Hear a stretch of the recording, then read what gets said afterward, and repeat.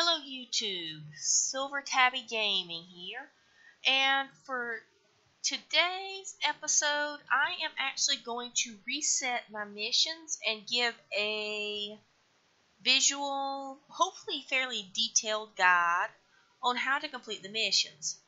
Now I haven't fully completed all the missions. The duck missions give me a pretty hard time. This grizzly bear mission is very hard because blonde grizzlies are very rare. Dark gray wolves aren't super rare, but their hearts are very small. Fleeing bobcat, I just have not fully attempted this one.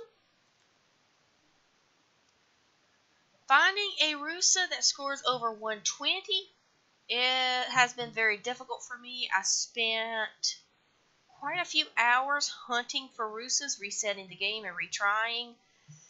Didn't pan out too well for me. Eurasian lynxes are very hard to find, and I'm going to say without having a dog to track them, they're near impossible to actually hunt effectively.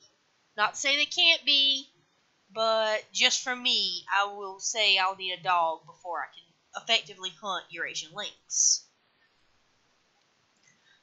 The snow goose mission I could do, but due to issues with my computer, it lags out when a large group of snow geese come in. So I'm not able to actually hit them with a compound bow. This mission I have tried to complete, but it seems to be bugged. So if anyone has had success with the 2 deer 1 stone mission, let me know and I will try it in another way when we get to that point of doing the shotgun missions. Puma missions I just have not completed.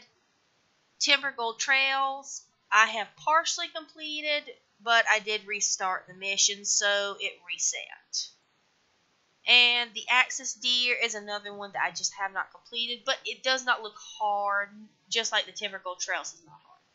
So I'm going into the store and resetting my missions.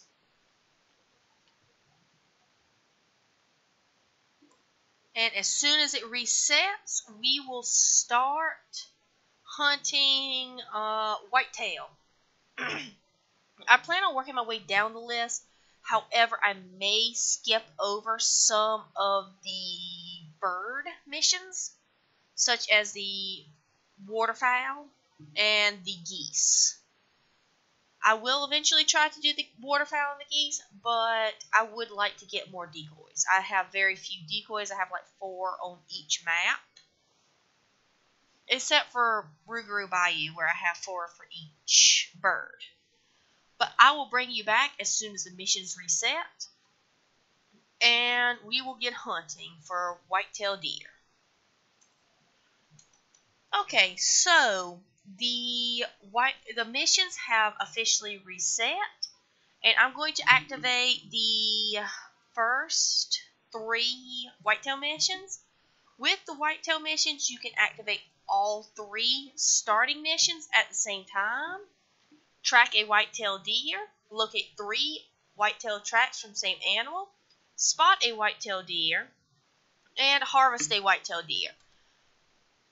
These are very, very simple, and once I launch up the game, I will bring you back. I believe I will start off on Whiteheart Island. Now I'm going to start out at the South Cliff Lodge. I have the best luck here farming whitetails.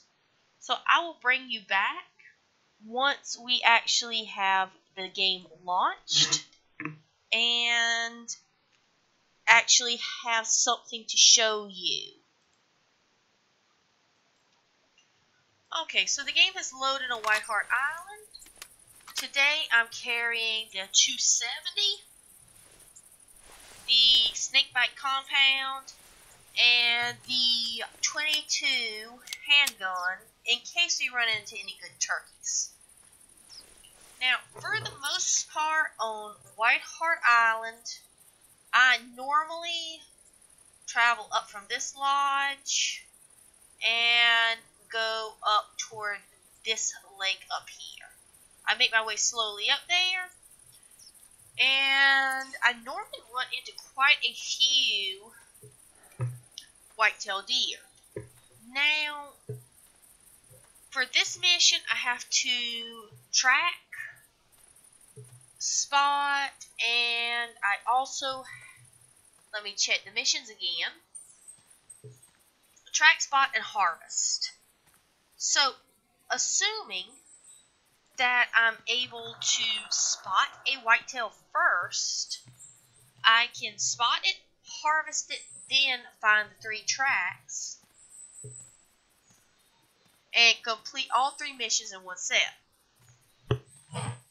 Now, the good thing with this game setup is I don't have to restart the whole mission set to actually, I don't have to restart the whole map to activate a new mission.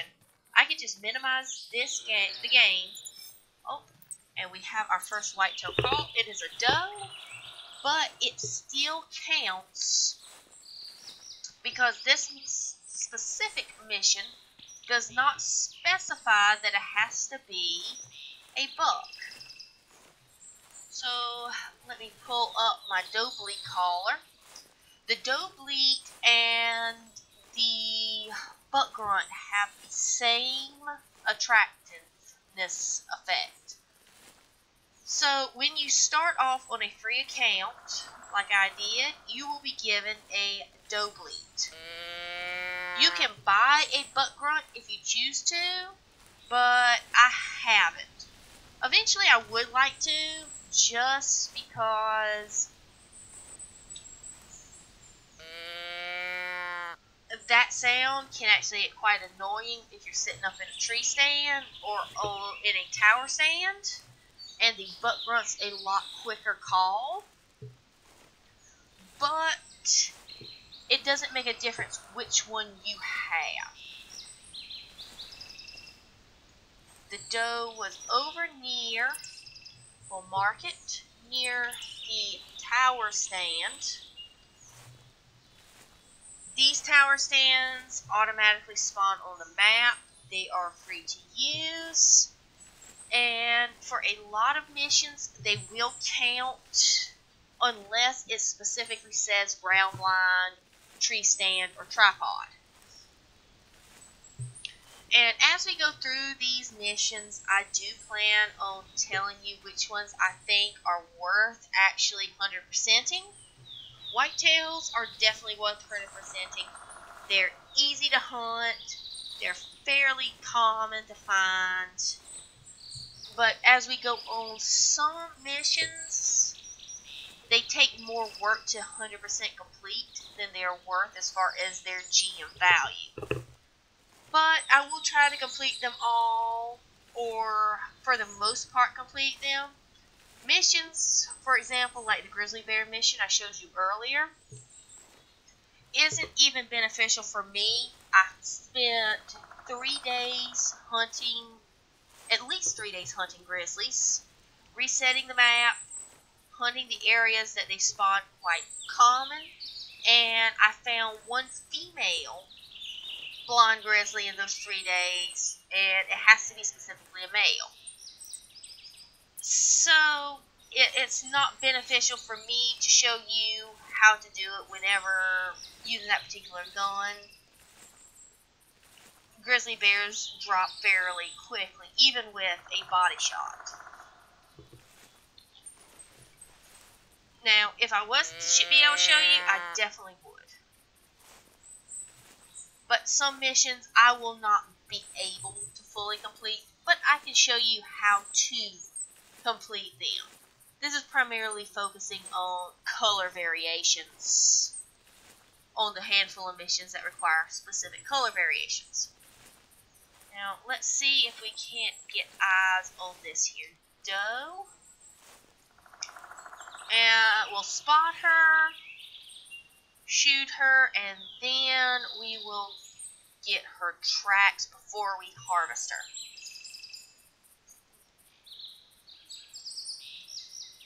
Whitetails don't come in super fast, but they're also not super slow at coming in to a call. And with it being a doe, she's not going to spook very easily.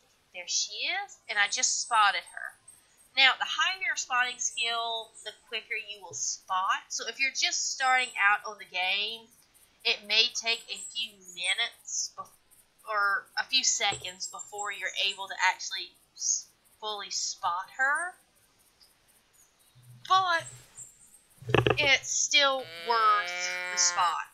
Now, with the setup of these missions, all three have to be completed before the next mission set will activate. So let's see if we're able to pull her into us. And I might try to take her out with a bow just in case I'm able to get another deer to come in to complete the next set of missions.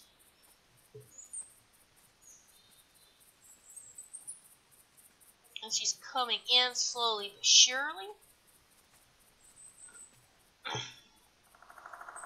Now, I do have a rangefinder, so I will see about how far she is as soon as she steps out from behind the trees. Alright, she's within range of the snakebite. So let's see if we're able to get her down with one shot. There we go.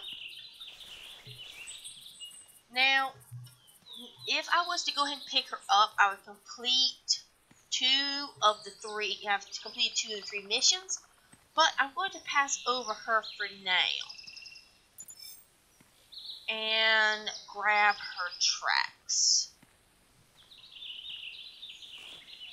You have to have a full set of 3. When you pick up tracks, to level up your tracking, you'll want to have all 3 of the dots filled. 3 dots is the maximum extra XP you can get for collecting tracks. Now for this mission, I don't know if this track will complete it or whether I need to find one more of the ground tracks. So let's see. Alright, I haven't gotten any notification yet, so I'm assuming that I need to find one more ground track, one more footprint to complete this here particular mission. Oh, nope, I just got a notification. I will double check real fast to make sure it actually fully completed, and I just have to harvest. Yes, just have to harvest. So, if you are on this mission and you get the call from the deer you are trying to harvest, it will count towards your reset track.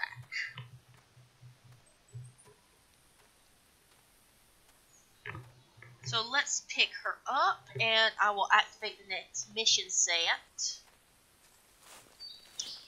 For most animals, you do not have a set of 3 you have to complete. You might have 3 objectives within the same mission, but not 3 individual missions that you have to complete to activate the next one.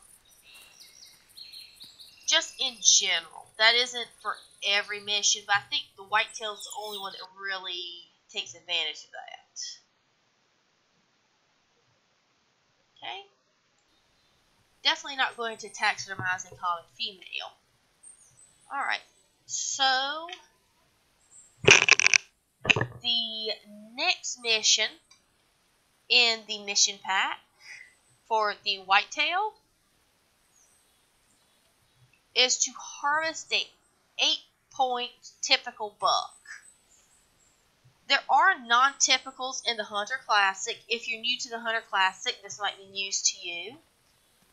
But this isn't a super hard objective due to the fact that most bucks are 8-point. Not all of them, but getting an 8x8, so an 8 point on a deer with 8 points on both sides is a lot more uncommon. So it'd make it 16 point or a 14 point. So having 7 points on both sides is a lot rarer. So I'll bring you back if I find a 8-point buck, or if I happen to run across a coyote or a Roosevelt elk that's actually worth showing in the video. And that doe is not going to cover what we need it to. So I'll still bring you back.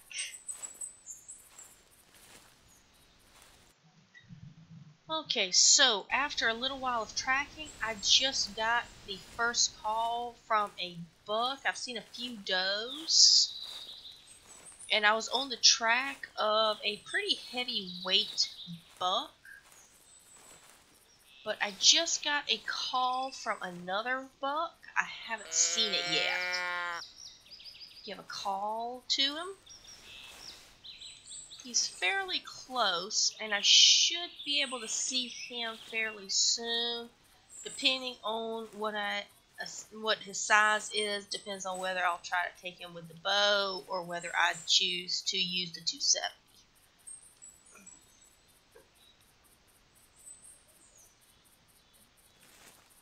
I am in basic game camo. All the new account camo has the same effectiveness no matter where you are. Just depends on whether you end up getting knocked out by temperature. So if you're a new player and you don't have any purchase camo, you can still easily complete the missions. The camo is not required. It just makes things a little bit easier, I would think, considering that it makes it where your camo is more effective.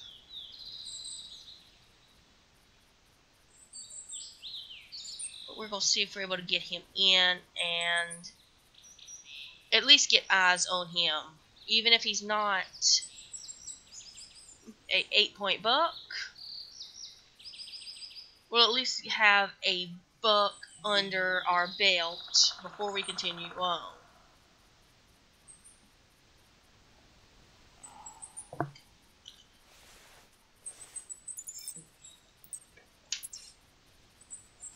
Alright, footsteps. Okay, there he is.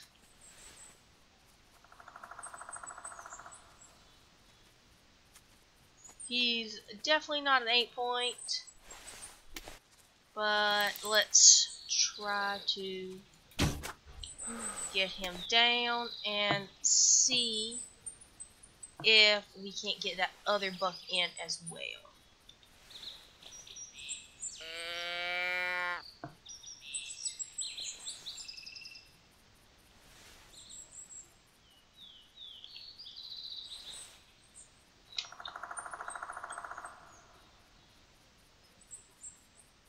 This other buck that just called is a 80 to 100 kg buck track.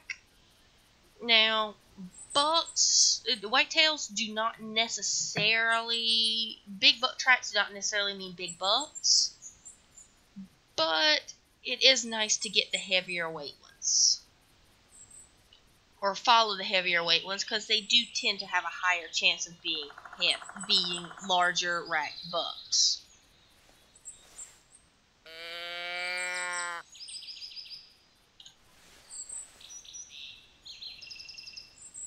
We'll keep scanning for him, and hopefully we'll get eyes on him soon. That's him. Might take him out with the 270 if we can get a shot in on him, because he looks like he'd be a 8-point. Oh, bad shot, but it should still hopefully take him down. It looked like a good shot when I initially took it. But we'll see if we can't track him down. We'll pick up this little book first, just in case he had some hidden times that I didn't see on the initial shot. Nope, I don't. He's only a 6 point. Now, one thing you can do to level up your tracking is pick up the tracks from that specific buck. But it's hard to sometimes get the initial blood splatter if you're not far enough away. So let's see if we're able to find this here blood track and see where we initially hit him. A body shot will take him down, but it'll be a short little track. He did look like he would complete the mission and turn out to be the 8 point that we need. But he very well could not be, and I could be mistaken with his rack size. He was a good little piece away.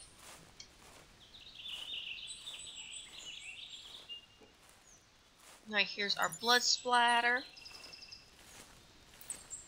It's a body shot, so I'll see if I can't track him down and bring you guys back when we find him.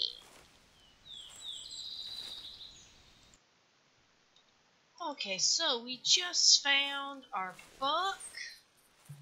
He wasn't too awfully far from where we shot him, but we'll pick him up. He looks to be an 8 point. So he should register for this particular mission. Doesn't show where we actually hit him, just says body. I'd imagine I must have hit him in the neck and just didn't have the penetration to hit a lung. And that is that mission complete. So let's see what the next mission is. We'll at least try to finish this next mission, hopefully, before I end this episode. Alright, so a 10 point. Now I think for this I may very well switch the maps and see if I have any better luck on one of them. Once I see whether this here track that I picked up earlier is a buck or doe. I think it'll be a doe based on weight, but it could be a small buck.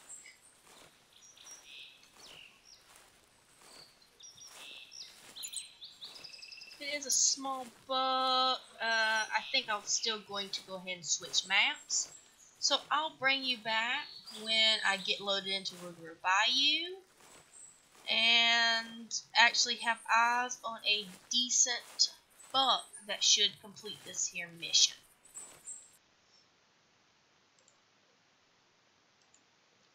Okay, so it's been a little while since I last spoke. We finally have a whitetail buck. I spent about an hour on Rougarou and didn't have any luck, so I came over here to Loggers Point, where you can typically find more whitetail. However, Rougarou has a lot of whitetail just scattered around in the swamps, making them hard to find. But I have a whitetail that should be coming over this here ridge. Hopefully he's big enough to complete this particular mission, but we shall see. If not, I'll probably still wrap up the episode here because this is a fairly long episode.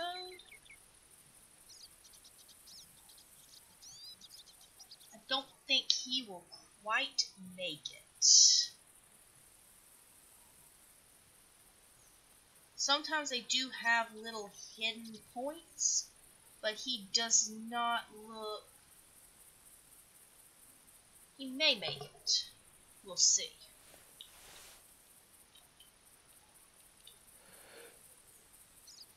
I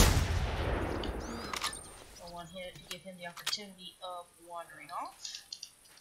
So we'll drop him right where he stands.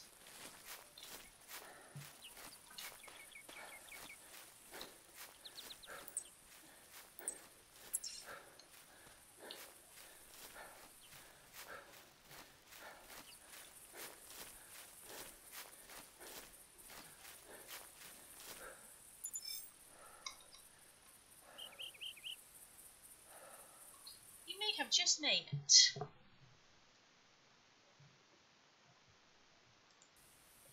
And he did. He was a small 10 point. And he made it to the 10-point mark to complete up this particular mission. Our next mission, which we will start in the next episode. Let's see, we'll have us hunting whitetail. Harvest 2 whitetail bucks that weigh at least 68 kilograms or 150 pounds. That one isn't as hard as it would seem. That weight class is fairly common. But I will see you in the next episode where we start that particular mission. And I hope this episode helped you. And to give you an idea, this buck was right here where I'm at right now. I was heading up toward this stand. This stand's normally pretty good for whitetails. Okay, so I will see you next time. Bye.